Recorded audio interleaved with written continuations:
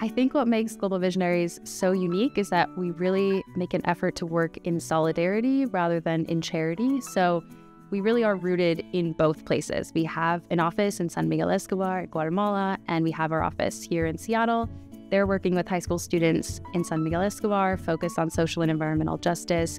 And we're doing the same thing here in Seattle. And when we visit Guatemala, all of our projects, all of our community service work is directed by our Guatemalan colleagues so that it's appropriate and effective for the community that we're serving. Tanto que los jóvenes guatemaltecos como los jóvenes de Estados Unidos pues conozcan parte de nuestra cultura y parte de la cultura de Estados Unidos. I think that one of the most important things that we do is build the confidence that the youth have to be a leader. They all have it. It's just to practice it and build that confidence that we all have. I'm excited and nervous because I've never gone so far without my parents or anything. I always am just with my mom and my siblings, and it's going to be very different away from them. It seems a little scary, but also it seems like it'll be exciting, so it's kind of like riding a roller coaster. I don't travel too much. Not knowing anyone necessarily. It's the first time without my family. I guess it's a little unknown for me. I haven't gone to a different country.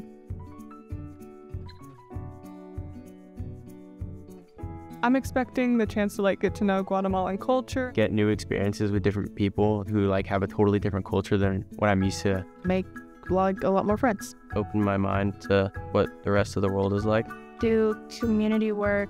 Learn a lot of new things. I'm just expecting to see another way of life. Being able to make a difference in the community. Disconnect from my phone. Meet some kids around Seattle. The main thing that I want out of this trip is to gain a new perspective. Pues nosotros como familia hemos aprendido que a pesar de la diferencia que hay de idioma y de todo lo demás, pues somos iguales, ¿verdad? En tanto el cariño que se muestra. I very much was in a bubble before. I had never really gone outside of the country. I just stayed kind of in Seattle, in the bubble there. And after I was able to see a completely different side and make connections with people who I never imagined that I would have relationships with and work past language barriers. In Seattle, there's not a lot of you walk down a street and no one really says hi. And that was the thing that was very much present in Guatemala. I was observing how wasteful we are in the United States and how conscious the people in Guatemala are, especially with water and money and just taking care of the environment in a way that we have the luxury not to. I have more of a sense for international coming together, more we're all in this together rather than every country has their own issues.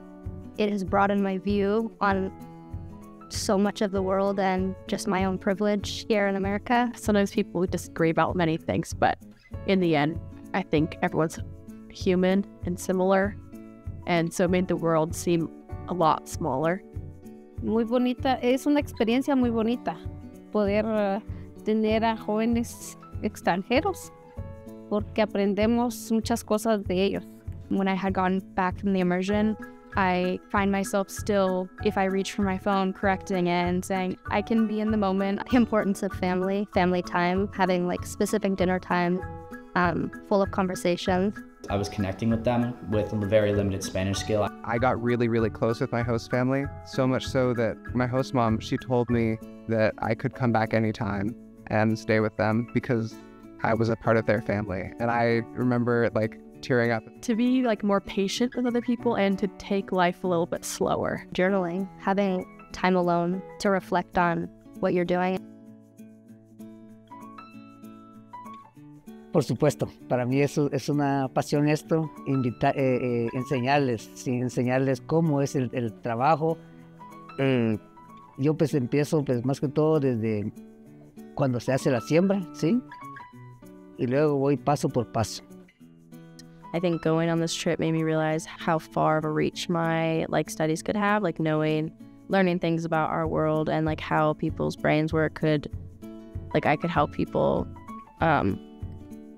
farther from just the States. I realized I wanted to have a career where I work with more diverse groups of people, and it made me contemplate, like, do I want to stay in the US? We have a student that actually reached out to us years later, just reflecting back about the experience of Global Visionaries. And I'm doing this that I'm doing right now, and I can point back at my experience in Global Visionaries.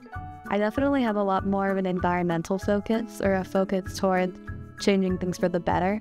I think now I have a lot more hope for the world and how we can all come together. I applied because I want other people, like other kids in this area, to just see what I saw. It opened my eyes. I wanted to share the experience and look at it through a different lens too. I left Guatemala and I got back and I felt like I wasn't done. I felt like I still had more that I wanted to do, more that I wanted to learn, and more that I wanted to share. Working with GV is the thing that I do every year that brings me the most joy. I feel like I get to give back to a community that has given me so much, and it is absolutely magical to see the transformation that happens in participants from the moment that they arrive at the airport and people are like really nervous and scared, to the confident, amazing, like blossoming that happens throughout and at the end. It's really a privilege to be able to like witness and be a part of.